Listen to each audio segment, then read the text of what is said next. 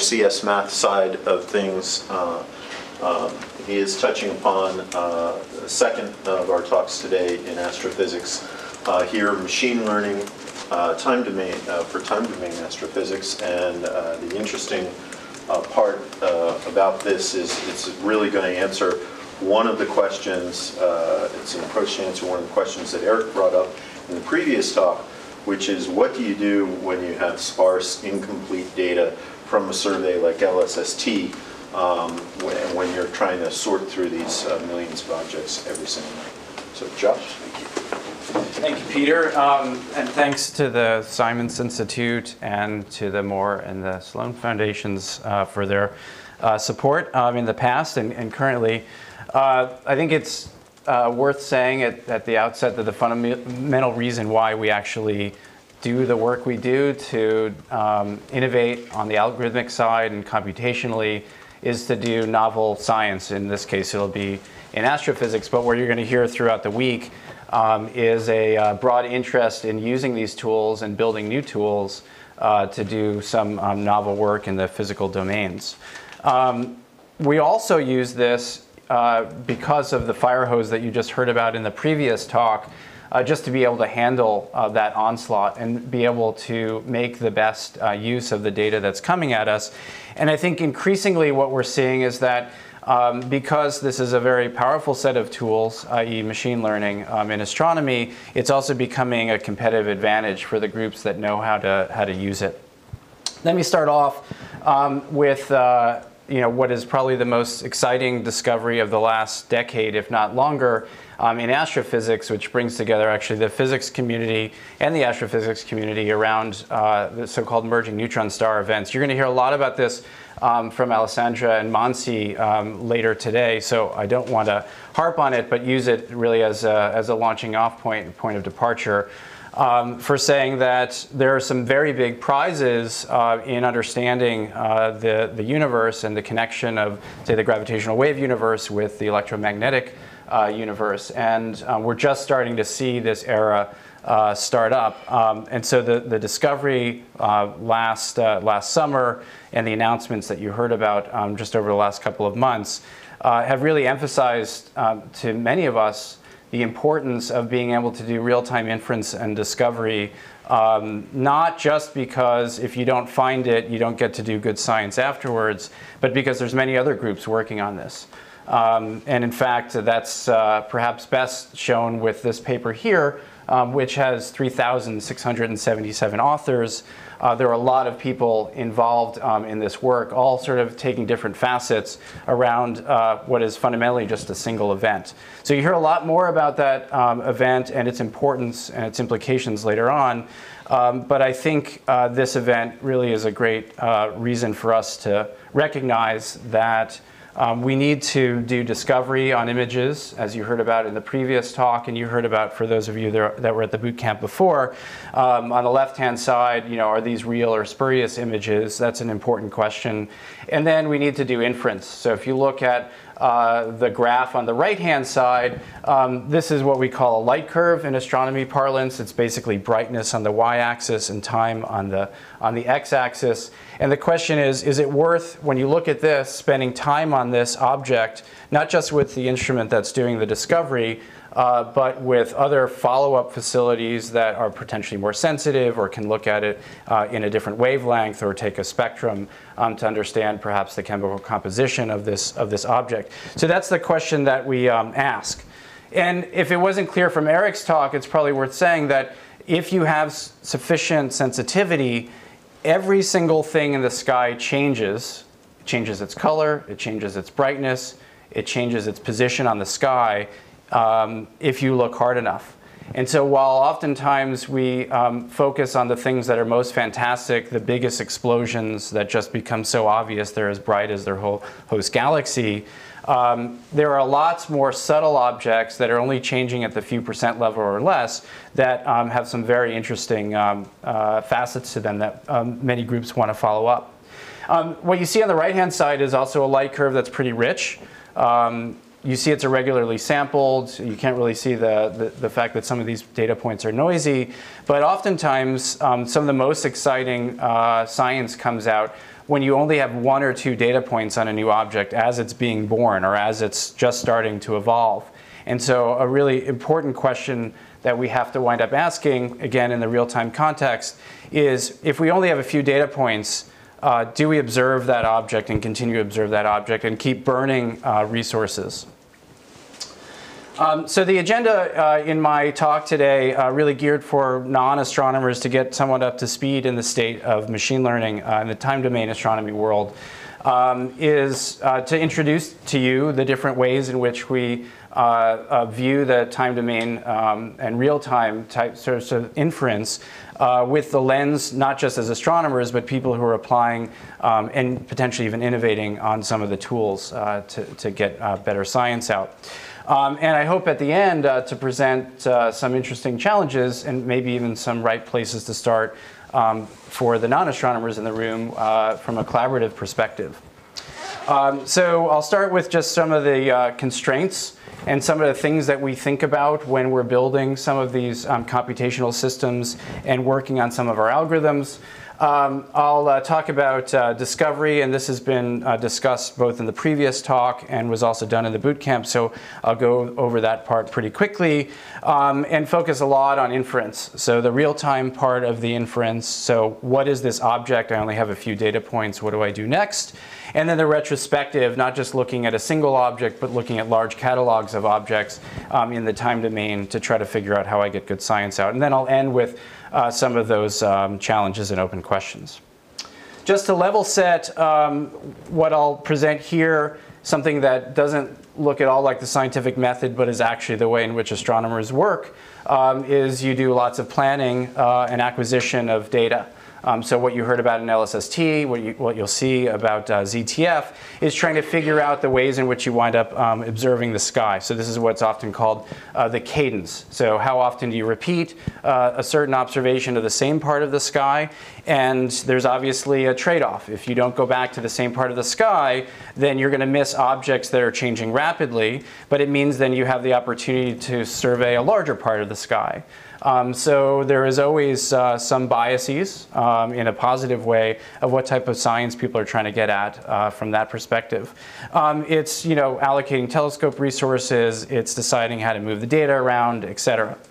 The next part, which I won't spend much time on either as well, is in the cataloging and characterization. You heard about from Eric's talk how LSST is going to be basically cataloging potentially interesting places on the sky and maybe even telling you a little bit about the properties of those objects on the sky. So how do you extract from an image of the sky, how do you extract metadata like the brightness? And that's a non-trivial exercise. And it needs to be done right and well, certainly at scale. Associating that data with other catalogs is important. And again, storage and retrieval of that and making that efficient and useful for communities is quite important. Instead, what I'll focus on is really the next part is in the discovery, which is the question, is this source in my catalog real or not? And what is this source even potentially interesting for me to spend time on? What's the appropriate science that I could potentially get out of this if I decided to keep going and start asking more questions of this data? And I make the distinction, by the way, between cataloging and discovery because if you put something in your database, it doesn't mean you've recognized that it's interesting. And for me, sort of the best exemplar of this comes from a catalog from about 400 years ago from Galileo, who was observing and discovering the Galilean moons. And you can see basically the actual photograph of part of that journal. There's Jupiter there. There's 3 of the Galilean moons. And we now know on that day that Jupiter was actually at the position that's listed as a fixed star. And about 2 weeks later, Galileo came back and noticed that that fixed star had kind of moved, but didn't really recognize that that was actually another planet. So it was about 150 years later that Neptune was actually discovered. So I find this fascinating and potentially sort of the best sort of well-known example in science of cataloging something really important, but not recognizing its importance. Right, so I try to make that distinction. I argue that if Galileo had found Neptune, he would have been very famous. Okay, we've got some laughter, which is good. So what comes after discovery is inference. So I now know this object is interesting. I now know it's real. What is this source? Is this like something we've seen before? Is it not? If we're right about the classification, what is it going to look like the next time I observe? And then the last part of that is what's the next action. This is the federation that came up in some of the discussion after the last talk. Is this source important enough to spend more resources on it? And what is it that I actually want to do with it? And more importantly, perhaps, given the sociology of the astronomy community, is can I convince my friends and collaborators and enemies to actually stop observing what they're looking at, because my object is more important than your object. And we still very much focus from a real-time perspective on individual objects. And I'll try to emphasize for you in just a little bit why that's so. And then the last part of that, of course, is if you then have that hypothesis about what you should be doing next, you go and you plan and you get more data. All right? And so this cycle sort of continues on and on. All right, so let me sort of give you 4 different facets of the things that we're trying to optimize over, because in the end, if we're talking about machine learning, we're talking about some sort of optimization. And unfortunately, this is not a loss function that I can trivially write down and then I just throw whatever mechanics I have at it to get the right answer. Some of this stuff is a little bit softer, but I wanted to tell you a little bit about the ways that we think about this and are motivated by it. Number 1 is something I think you all know, which is that experts don't scale. Astronomers haven't quite figured that out yet. So this picture from the 1890s of a bunch of so-called computers looking at lots of images when astronomy had a big data problem, lots of images coming off of telescopes, was hire and train people to just look at data. Right? This is what I call the just hire more grad students syndrome, which is what many of us have been told for years, even in the time domain, that if you have more data, you just need to get more grad students to look at that data. That obviously doesn't scale, both in sort of the sheer numbers, but if we're also interested in some of these real-time applications where an image is taken and then 60 seconds later you need to take another action based on those images, people aren't that fast. And from another perspective, which is probably even the most damning, is that people are pretty subjective, right? And so if we want to do this in an objective way, doesn't mean that there won't be biases. You want to be able to do what it is that these people are doing on the right programmatically and do it systematically, at least where you can codify and you can version what it is that they're doing. Another facet, which I think has been sort of danced around a little bit when we talk about the LSST fire hose, is that we're now entering this age of what I'll call cheap discovery, where we're going to be getting literally 10 million transient alerts per night from LSST and a sort of maybe an order of magnitude less from ZTF starting next week. But we have a very, very expensive follow-up. To get sort of the best and most novel science out of the changing sky, we have to use these facilities like the Hubble Space Telescope, like the James Webb Space Telescope. These are all sort of billion-dollar-plus level facilities. And those resources, as you can imagine, are very precious, and they're massively oversubscribed. Everybody wants to be using these facilities, and it's extremely expensive for them to do that. So there's an opportunity cost. Because when you do your science, it means somebody else isn't doing their science. And that's kind of interesting from a systemic perspective. There's also the people opportunity cost as well. It actually costs energy and people to actually spend time getting these observations prepared. And then there's these sort of interesting questions around that, is the kind of false positives, right? If I'm trying to do extremely novel science, how often should I be using one of these billion-dollar facilities and just observing a place in the sky where there actually good science doesn't come out? And oftentimes you wind up being more conservative and requiring a guarantee scientific payout before you actually do any speculative work on these big facilities. But another facet, sorry, what's that? Discovery is getting expensive, right, with LSST? You could, well, discovery per, or dollars per discovery would be an interesting number to look at. I'd argue that it's actually getting cheaper. If each one of those is equally interesting, you could argue, and again, because LSST wasn't designed to do time domain, it was designed to do other science in the static sky, I'd argue that's a very, very cheap use of resources to sort of piggyback off of the static sky science. And then there's the kind of Rumsfeldian challenge, which is trying to optimize over the known knowns. So there's some bread and butter science that you could get out of doing time domain, the unknown unknowns, and then stuff in the middle, like things that you have theoretical models for, but you haven't yet seen, like the known unknowns. And what's interesting is that this plot is, I don't know, 10 years old or so. The curve that you see for the neutron star mergers is approximately correct.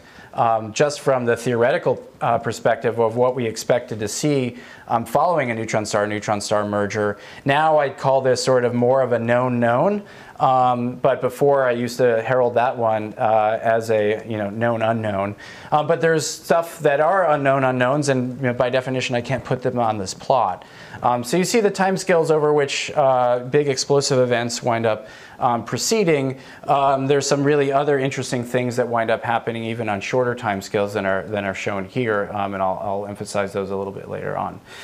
So another aspect of this Rumsfeldian challenge is the small number of labels, right? So in a huge amount of the machine learning literature, there is this sort of implicit assumption that I have lots and lots of data, at least from a supervised perspective, to be able to build these models, right? And so if you want to build a good image classifier, just get more images and get a whole bunch of people to label them, like at the Flickr level, or do it implicitly through Google searches and things like that. In astronomy, we don't have that many labels. So for things that we're really interested in, we only have one exemplar of a real object that is a neutron star merger. One. We've got theoretical models of a whole bunch of those with different inputs. But for some of these, we really only have dozens, or maybe hundreds at best, or maybe thousands as we're entering into this LSST era. So we're really, even though it's a big data sort of fire hose, from a labeling perspective, it's still very much a small data problem.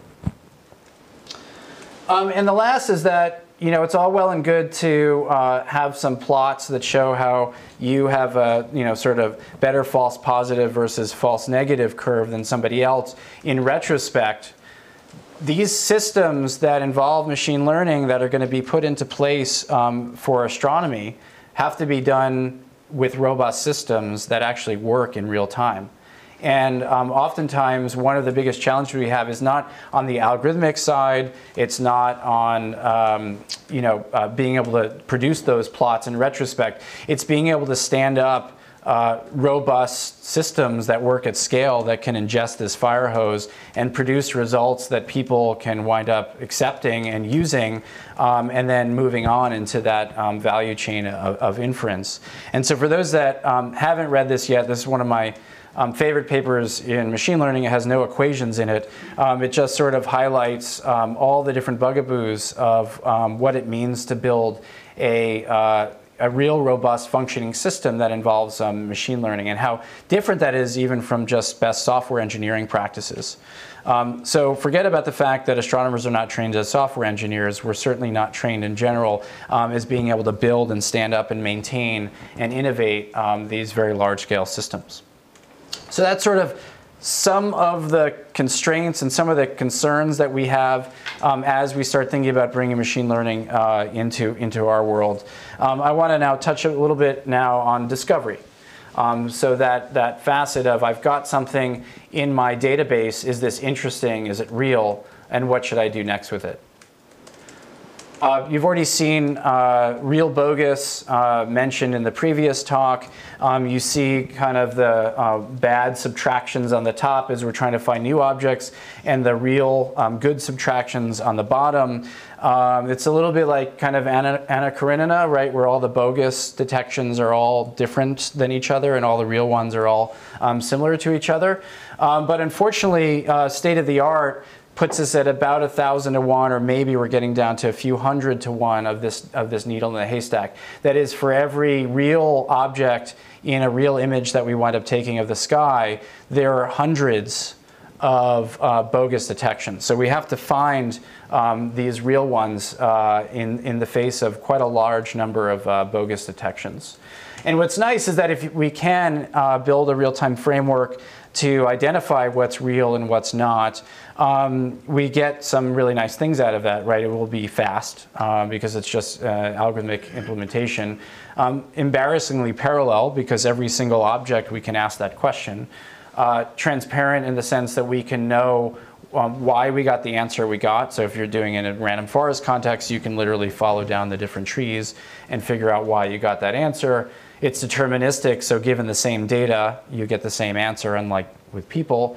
And it's versionable, so I can keep on upgrading it. And if I need to go back and reproduce what I had before, I at least have a fighting chance at that. What we found in some of the early work on building a real bogus detector for real systems was that it was a very hard problem.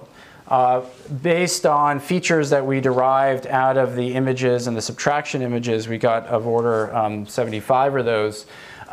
First of all, that's a bit of a computational challenge because some of those features are expensive to construct. But then we also wound up realizing that there are only really a few algorithms that actually did well on the same input feature space. And in particular, we found that random forest was doing extremely well relative to all the others given the same feature set. And so we wound up implementing this and sticking this into a real pipeline that was run up at LBL as part of PTF. And what happened is every time a new transient or a new object was cataloged, it would wind up getting scored in a real bogus sense from 0 to 1. And then depending upon where you make your cut of what you call real and what you call not real, you wind up basically pushing this into downstream systems to be followed up and potentially even looked at by people. One of the things that, for those that were at the boot camp, saw, and the astronomers already know about this, is this great discovery that was done by Peter, which I'll call ML assisted in the sense that a real bogus classifier was applied to this incoming data stream on new images that were coming off of PTF. And about 11 hours after explosion, PTF wound up observing and cataloging, and then Peter wound up noting that one of the highest ranked real bogus objects from the catalog was actually a very young supernova that turned out to be the nearest Type 1a supernova in more than 3 decades. So only a few people, in the history of mankind have observed supernovae this close by and this early and have been the discoverer. So I was very happy to see that Peter changed his business card just so everyone knew how important that was. But the problem is covering a student to be determined. Yeah, exactly. There's a student under that fingernail there. But what's more important, and this supernova, by the way, would wind up rising in brightness to the point where if you had binoculars, you could have observed it with basically through those binoculars, which is just absolutely stunning. So it was eventually found and could have been seen by astronomers worldwide. But because it was found so early, we were able to do, as a community, a lot of really interesting science that we hadn't been able to do in the decades before that. Get spectra, get more observations of it. And a paper that I worked on with Peter and a few others in the room was basically ruling out possible progenitors, the things that make those supernovae. So everything in green and all the other colors were excluded because of the lack of detections of certain characteristic signatures that we could have seen, and that left behind essentially only compact objects as the only viable candidates. So it doesn't matter that you know all the different plots, what they all mean up here, just to point out though that because we were able to get on so early to this object and recognize its importance, we're able to do some novel science with that. So this idea of building real bogus has really kind of flourished, and as Danny talked about, and this is one of his slides from his boot camp discussion, is that this was used in the dark energy camera survey particularly around finding supernovae. And so there they wind up building another real bogus detector, and they set a different threshold between 0 and 1. And depending upon whether you're above or below that threshold, you wound up getting what is essentially kind of world-class false positive, false negative rates. So getting down to MDR means misdetection rate, meaning that if you set your threshold criteria at 0.5, around 4% of the new candidates that you wind up having in your catalog, you wind up not identifying as real. But that means that your false positive rate is also extremely low, right? So you see where this trade-off is. Only about 2% you would say are real when they're actually not. Now the nice thing is if you keep on coming back to the same part of the sky, you wind up seeing the evolution of this real bogus score. And objects that are getting brighter in the sky generally will wind up getting a more favorable real bogus score over time. This has now become cottage industry, and essentially every time domain survey that is looking at images has their own sort of flavor and their own approach and their own training data for being able to identify and do discovery effectively in real time. So I'd say while there's probably still a little bit of blood to squeeze out of the stone, if you look at this plot on the right-hand side, we can't get much better than this. So maybe we get down a sort of factor of 2 or something like that in misdetection rate. But just to emphasize that this isn't just a theoretical exercise on existing old data. These are being put into practice in real-time systems. Let me talk a little bit more about real-time inference as part of the, and by the way, please stop me if you have any questions. I'm happy to take them in real time. Yeah, but so, I was only joking. I am not taking any questions. So if it's a 2% false positive rate, that still means like a 30% of the things that you're saying are real are in fact bogus, because there are 100 times more bogus elements. Yeah. So if you do the math, you're actually saying that, and this is why you need to pull this number way, way down. Oftentimes, most people won't start observing and doing follow-up until there's multiple real detections in the same place of the sky. Or you're willing to, if it's a nearby galaxy, ask sort of from a query perspective, is there something which is really new, which has just only got one detection, it looks like it's real, and it's near one of those galaxies. In that case, you might be willing to put your neck out and actually start observing with other telescope facilities. The other thing you can do is that's just where the threshold is, and in principle, that's where the gray area is. If you want to be extremely confident in what you actually call is real, even with a single detection, you can just require your tau, in this case, to be very, very close to 1. And so that's really kind of a measure of probability. I don't know how well calibrated that is for the DS survey, if it's at 0.5, whether it's really 50-50 real or not. But that's one way you can gain confidence and cut down the number of sort of follow-ups after that. Yeah. This is just photometrically based, or? This is just photometrically based, as in, sorry, what do you mean by that? There's no spectra. There's no spectra. No spectra yet, right. Correct. So this would be the launching off point to get spectra. So these are just based on the images and the preceding images for that part of the sky. Okay, just Yeah. Quick background. Spectroscopic information is expensive. Thank you for saying that. Spectroscopic information is extremely expensive. Typically that's only done on one object or only a handful of objects. And you typically need large telescopes to do it, and it has to be a pointed observation. Yes. I guess it's a more general question, so we can take it at the end. It's too much of generic thing. I'm curious about, in general, for astrophysics, what is the real cost of discarding the data? So if you are sticking some, I'm not saying black box, but something that you might not completely understand what how the process works, and you throw out some real signals, how bad is this for discovery? No, it's a fine thing to talk about now. It's a great question. So for those that didn't hear it, how bad is it to throw out, real signals that you just misclassified effectively? Unlike in particle physics, where we really can't save all the data as it's coming off of an accelerator, and you have to make choices essentially in very real time about whether I save this event or I don't save this event. Astronomers at least are in a mode, even in the LSST era, where every photon is sacred and we save everything. Now, it goes into a database, but and in principle, if that part of the sky becomes interesting eventually, we then have essentially a fossil record from our databases of what we had said before and what was there before. So we're not really throwing that out. There are interesting questions about accessibility to those databases and whether that's really kind of a dev null, you know, in all practical terms, or whether that's something that people can actually mine. I would generally argue that most people are not mining previous surveys and their data effectively. But when you do, you often get, you know, lots and lots of prizes about what was happening in that part of the sky before you observed there. So when you use something like this, you're not discarding data? You're not discarding them, but it's sort of a decision process of, I've got this huge fire hose, I've got to somehow make that into like a little nice stream of things that I can handle.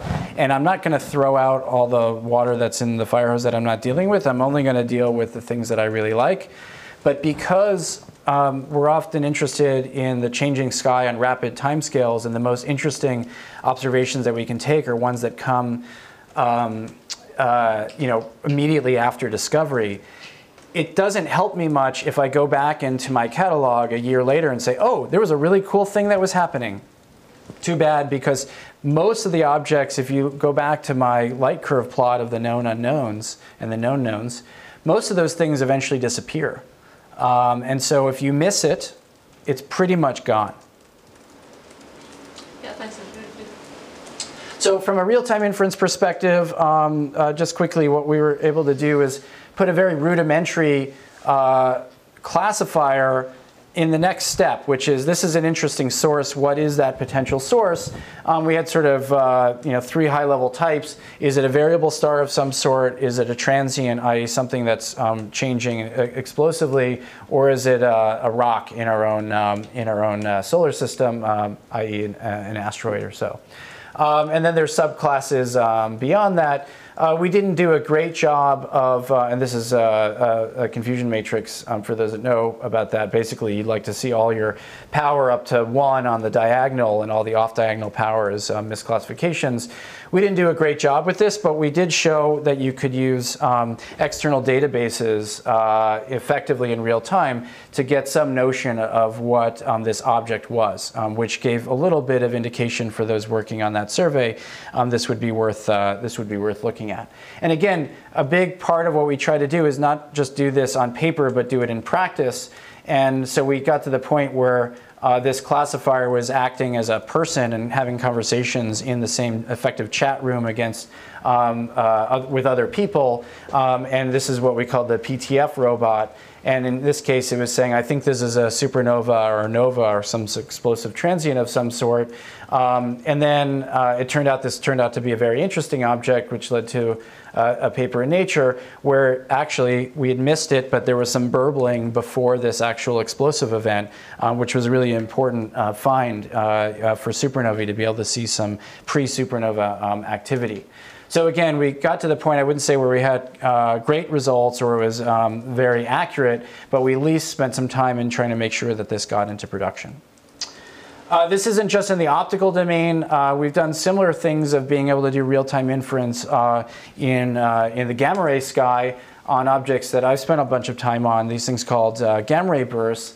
And these are basically short-lived blasts of high-energy light, gamma rays and X-rays that come from a random place in the sky.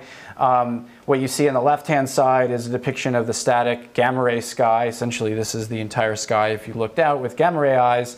And then you see a burst that lasts for 5 seconds or so, and it briefly swamps the entire universe in gamma rays.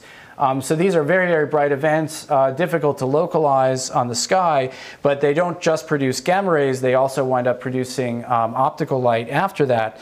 And these are the brightest optical sources in the universe, much brighter than quasars, much brighter than pretty much any type of supernova you could ever imagine. You see the relative brightness on the y-axis here in log scale in power. So some of the brightest gamma ray bursts, afterglows as they're called, are just swamp everything else as well in the optical sky.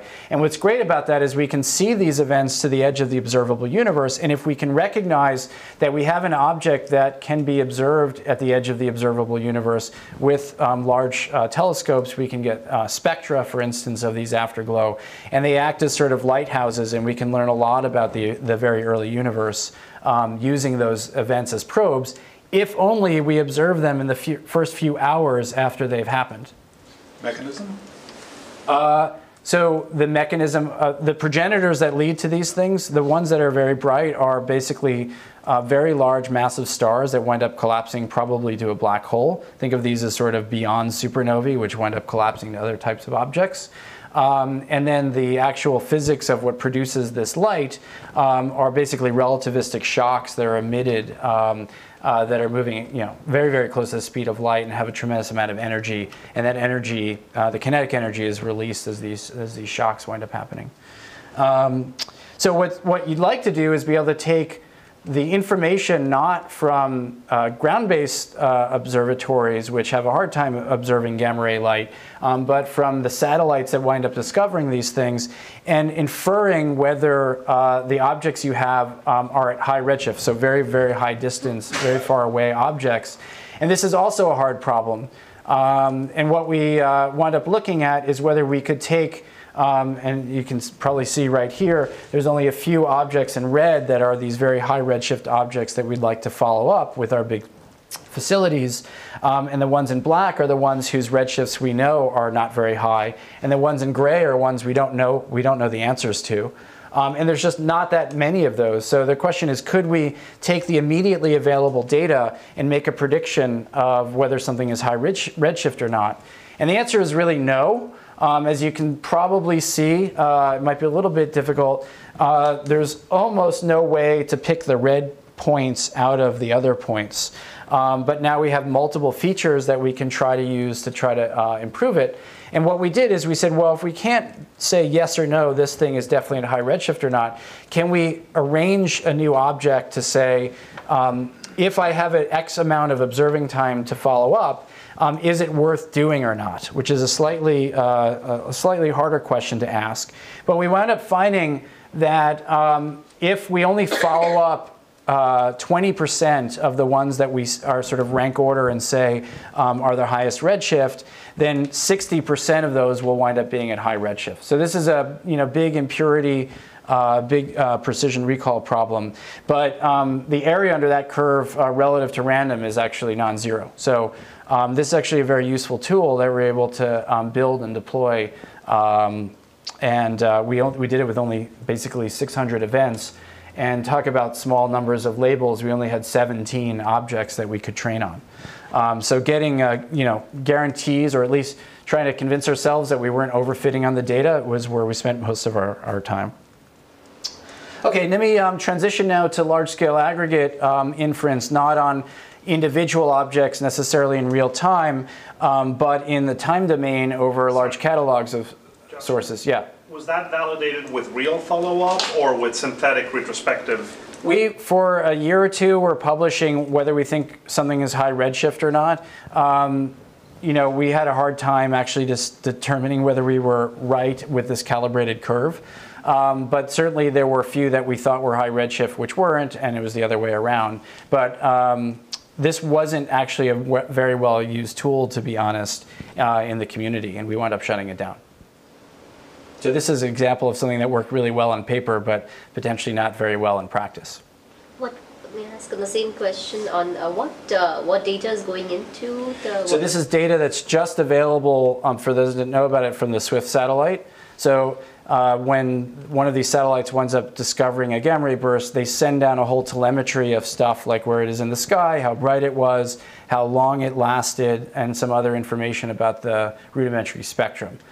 So I think there are 8 or 10 features that went into this. No host properties. No. This is literally just the first packet that comes down from SWIFT. What can we say about it without knowing anything about what's detected in UVOT or even XRT? Okay, so this is a picture of the variable sky as viewed by the southern hemisphere, at least, and you notice the big hole up in the top left there.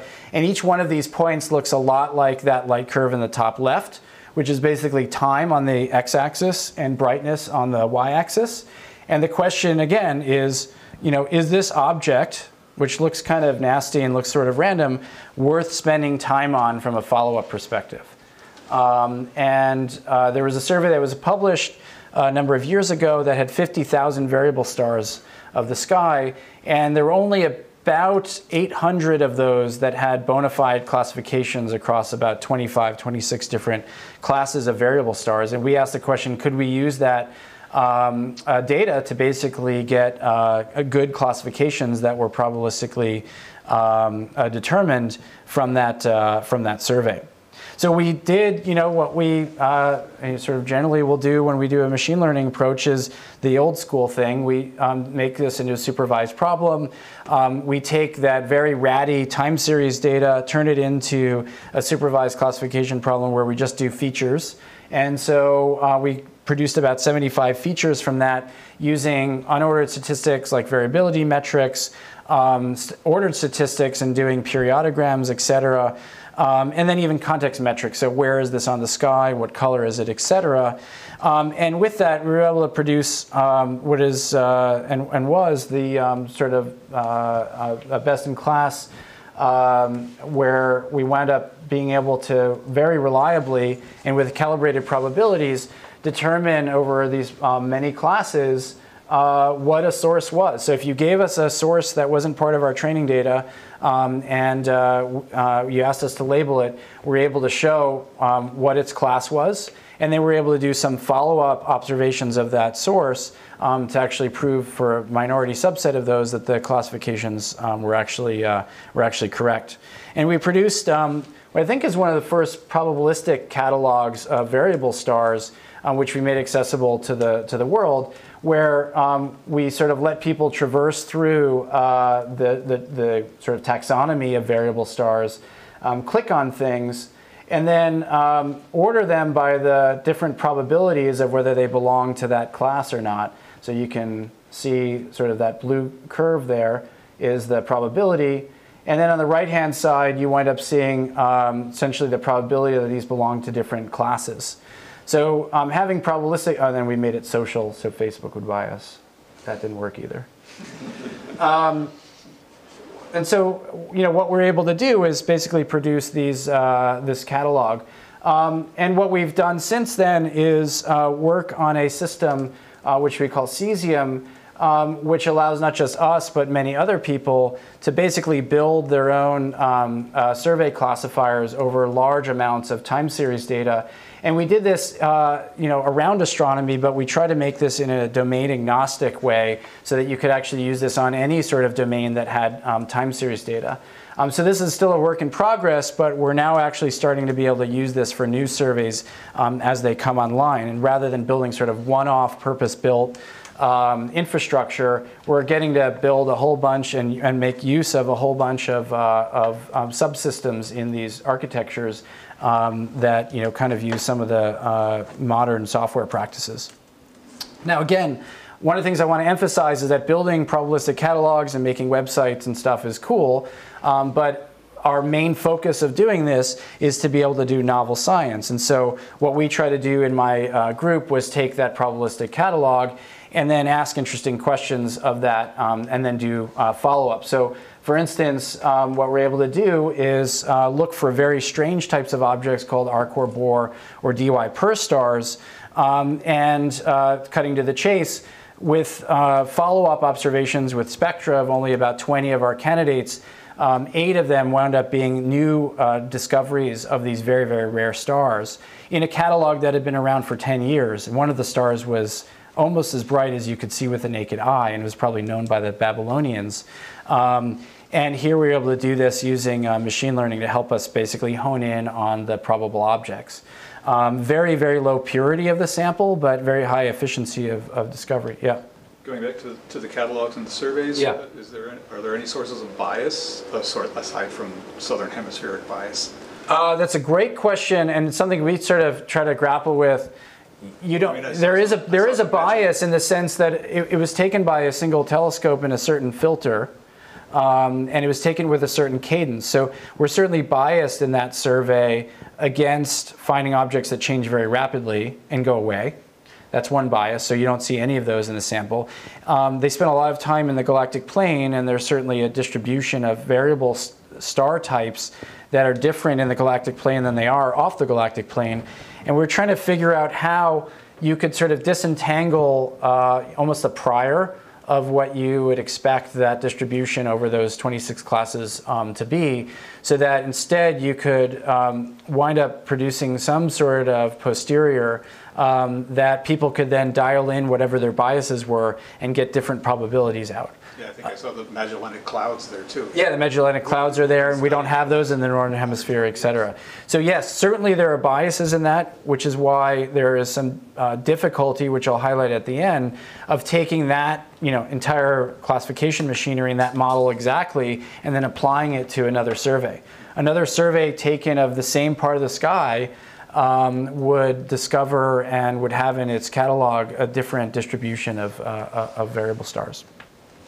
The other thing we did is find highly eccentric detached eclipsing binaries, which allowed us to put, with again follow-up observations with high-resolution spectroscopy, the stars that we found on the mass-radius relation of stars, which is a pretty fundamental thing that you'd like to know. This is actually hard to find stars where you can actually do this, but we were able to find a number of those. And again, we used that catalog as a launching-off point to do novel science. So those became science papers in and of themselves. And the last thing that we've done in this field is something that's, I think, still pretty bizarre and I'm still coming to terms with. This is the idea of looking at a light curve like the ones I've shown you and trying to infer the fundamental properties of those objects that you would only get traditionally from spectra. So what is the temperature of that object? What's its surface gravity? What's its metallicity? And what we're able to show is that by just looking at the variability in time over a couple of different colors of variable stars in a certain part of the sky, we're able to infer the three properties I just mentioned with as much accuracy as you would get from a low resolution spectrum. So it turns the time domain surveys like ZTF and LSST into these sort of low resolution spectrographs. So the way I think about that is if you heard an opera singer on the other side of the door, you could guess their gender. That one's pretty easy. That's like temperature. You could guess their weight, and you could guess their age, and be accurate to about as well as you could do if you're actually able to then go and measure them directly. So this is very interesting. Like the gamma ray burst project, this is only something that's worked so far in retrospect. We've yet to then apply this to new surveys, but this is one of the things that we're hoping to do as some of these new surveys come online. Everything that I've mentioned so far has been using, what I'll call kind of handcrafted features. But there are some real challenges with that. Feature engineering, for those that know about that, is very expensive and oftentimes requires a lot of domain knowledge. So if you are trying to separate two very similar types of classes of variable stars, oftentimes you'll bring in the expert in that domain or subdomain or sub-subdomain and try to build some math that encodes what their brain is telling them of why these two things are different. That's an expensive and iterative process. It's also a small data problem where we don't have a lot to train on. And oftentimes the traditional machine learning techniques don't account for feature uncertainty. And it's often very difficult to apply one model to another one, to another survey. So one of the things that I'm excited to talk about today is where we basically threw out traditional feature engineering and we used an auto-encoding recurrent neural net to basically create those features for us in an unsupervised way. So that is where we don't need a whole bunch of labels. And for those that don't know about autoencoders, the idea is actually pretty simple. You create an encoding function, which is demonstrated with this E here, of that light curve, essentially that raw data. and then it's actually probably pretty hard to see on the screen, you basically compress that down to a bottleneck, which is a small number of floating point numbers, like 64 numbers. And then you take that encoded small number of data points and you decode it so that you try to reproduce your original light curve. So without knowing what this object is, I can basically build this, if I get the architecture right, I can basically build this encoder, bottleneck, decoder thing, and then use the bottleneck as features in a traditional classifier. And this encoding process actually works pretty well. These are some examples. The raw data is up at the top for 2 different sources. And for now, just focus on the red curve. What you can see, if we fold it on the correct period of this source, you wind up seeing that the red points very well match the blue data. So the encoding and the decoding, even though it's a very lossy process, winds up producing some pretty nice looking light curves. And what's cool about that is something that we're able to demonstrate in the paper, where if we just had sinusoids, very noisy, irregularly sampled sinusoids, and we actually looked at those encoding features, essentially it's like a small m-dimensional embedding, we're able to show that those features correlate very closely with the things that we put in. So we get period out, we get phase out, we get amplitude out of these things. And so what does that mean? It means that this network is learning, in this case here, what it means to be a periodic source, and it learns what it means to have a period of a certain sort, because we're taking what is hundreds of data points and compressing it effectively down to 4. And in the context of astronomy, what we're doing there is we're not saying we know this has got to have this period, and it's got to have this amplitude, it's got to have this skewness and kurtosis. It's saying just learn the features that get me back to my original source. So the cutting to the chase here, we're able to show that we rivaled sort of the best-in-class results from all the handcrafted feature engineering. In 2 of the 3 surveys we looked at, we basically beat all the other best-in-class sources and models. So we're very excited about this, and what it means for us is that we can, instead of having to build new features for every new survey we look at, we can actually just throw it into this machinery and use that bottleneck layer as a way for us to build features. So for those ML folks in the room and online, here's the architecture we used. I think one of the important things to point out is that unlike other recurrent neural net architectures, we're able to make explicit use of the delta times between the observations. And we're also, in our loss function, accounting for the inherent uncertainties in the observation. So if you have one observation which is kind of ratty and doesn't have a very good measurement, actually has a very large error, it won't adversely affect your reconstruction. And what's also nice about this is we're able to augment our data not by, as people do in the image domain, moving images around and shifting them and changing pixels here and there. We're able to take the original light curve data itself and essentially bootstrap resample that light curve, and that actually wound up helping the learning quite a lot. And I think the thing I'm kind of most excited about, it means that we can do unsupervised feature learning. So instead of having to learn features and build features by hand, we can leverage large corpuses of unlabeled light curves to build up these features. Because that bottleneck just becomes these abstract features, we can then use those and augment them with other sort of metadata like colors, etc. I'll skip that for now. So let me just, in the last few minutes, highlight some of the challenges and open questions that we have.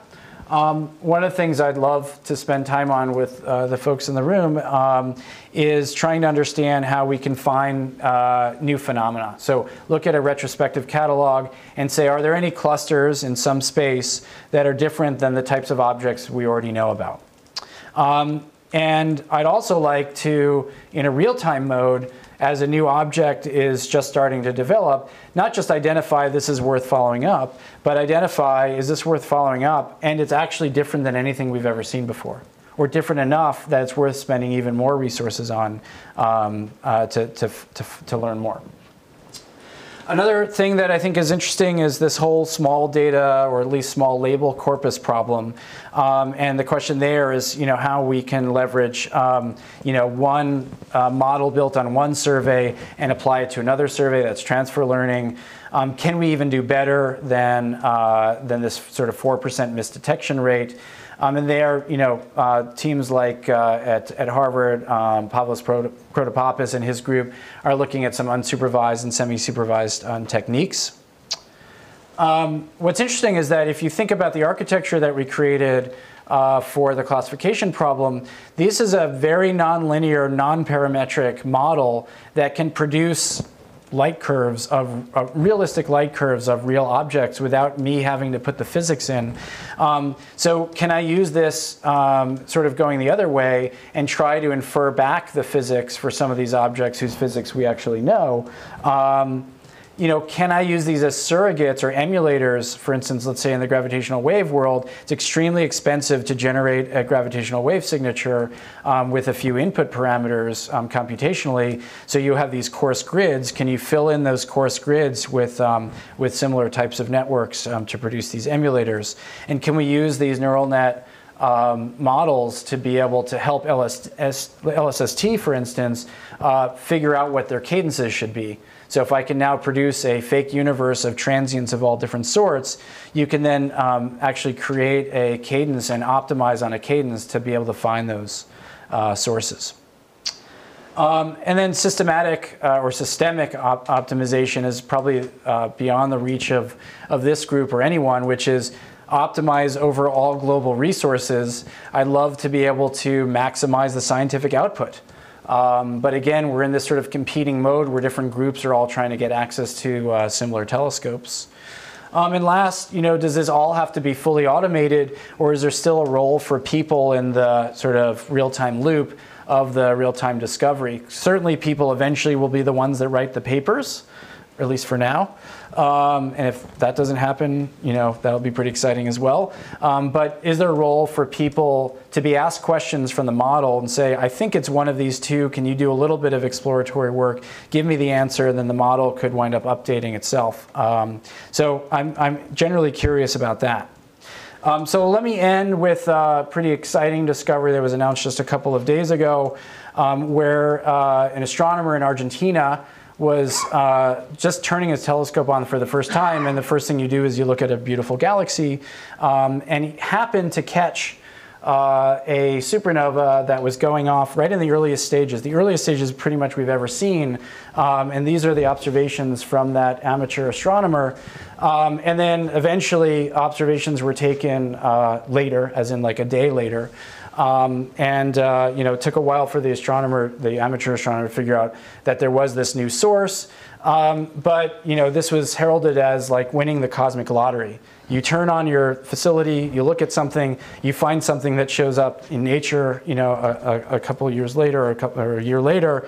And people are very excited about this, rightfully so. This is the earliest parts of the evolution of a supernova that we very, very rarely get access to. But what I hope you've seen in the talk today is that we shouldn't want to win the lottery as astronomers, right? We want to guarantee a nightly annuity of essentially guaranteed payoff, and have that be optimized not only over our facility, but globally. And so I think that's an important point. We're trying to systematize discovery and inference, and it's very clear that machine learning is becoming a very, very critical part of that whole process. So I'll stop there, and I think we've got time for just a few questions. So was that the GE in you in the last slide there? Oh, no, the one before about the annuity. Oh, the annuity. Yeah. Well, guaranteed payoff is much nicer than Yeah. Every now and then if you're lucky. So I wanted to kick off with a question for you. Did you learn anything interesting with the things that you misclassified? Was it something missing in your model, or was the actual object that you were looking at not exactly, like the label on it wasn't exactly right. Yeah, that's a good question. So, you know, the construction of a model, or even more broadly, a system of software that involves applying a model to data and building that model, you often wind up holding out some of the sources that you think you know the answer to, and you apply the model to that. And then you measure how well you think you're doing. Oftentimes, you're extremely confident in the model that this source is, let's say, of type R Lyrae or supernova, but the label says something else.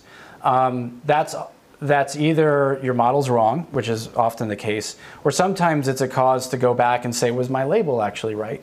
And so it actually can be a bit of an iterative process for the mislabels during this model construction process, where you go and you say, did I actually label that right or not? And if you labeled it right, then your model was wrong.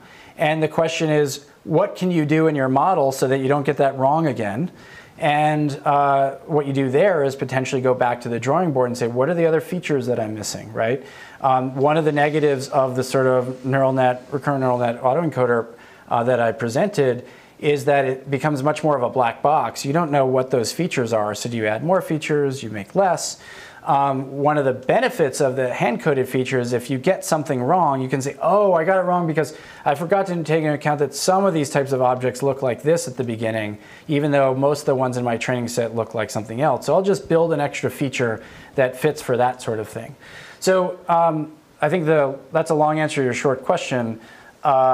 It's an iterative process. You either learn something about how you're doing modeling ineffectively, or you could learn something fundamental about your data.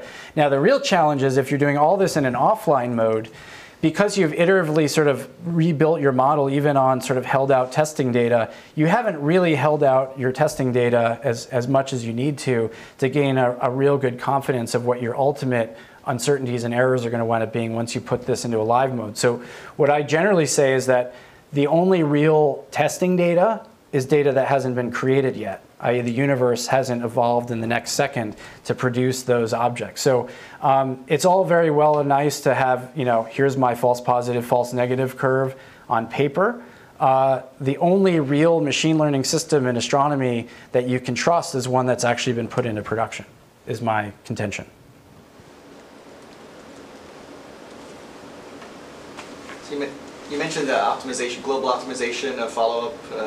We just, as the community, just witnessed the largest follow-up campaign ever conducted for a source. Is there any evidence, in your opinion, that it was suboptimal in some form? I think that's a great question. So we just saw, for those that didn't hear it, essentially the entire world of astronomers going after one place in the sky. It was massively suboptimal. People were observing the same part of the sky with the same sort of filter at the same time. Now, the nice part about that is that we're really, really sure that the observations at that point in time in that filter were right, because it wasn't one person saying, it was 10 persons saying. So there is something nice about that.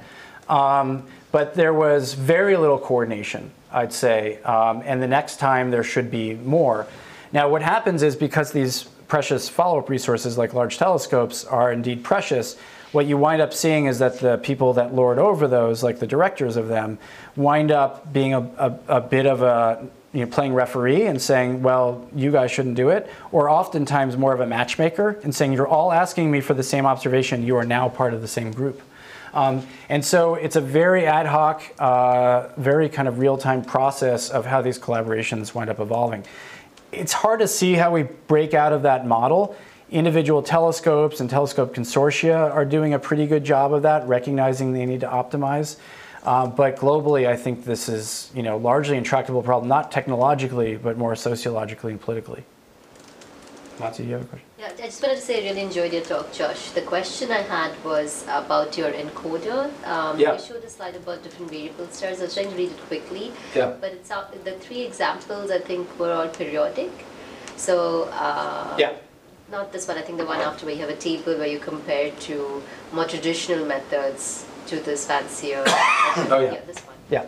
So is this, I was curious how well this works for variable stars that are not periodic, and where even if the final answer is not 90-something%, the traditional classifiers really do bad jobs, so they could be more dramatic improvement, whether there is. It's a great question. We focused on periodic variables because there was the largest corpus of label data that we could find on those.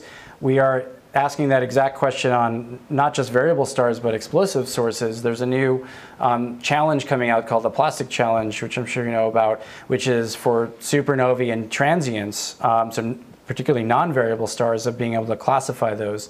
So there's a group that's going to be producing fake versions of all these different types of objects, and they're asking the rest of the community, can you build a good classifier on that?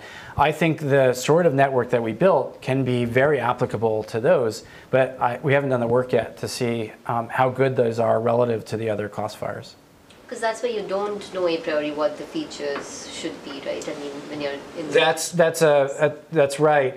Unfortunately, you know, a lot of the very aperiodic stars are ones that just have stochastic variations, and so there's, other than fitting, you know, power spectrum density distributions of like what the variability is, there's not a whole lot of other features that you can build. Certainly a periodogram doesn't really make sense in that context. But in the context of like burbling quasars, we have built specific purpose-built features knowing that quasar light curves behave like damp random walks, and so you can get parameter fits out of those. So we have one question from the Twitter universe. Twitter universe. Eric Bellum, of all people.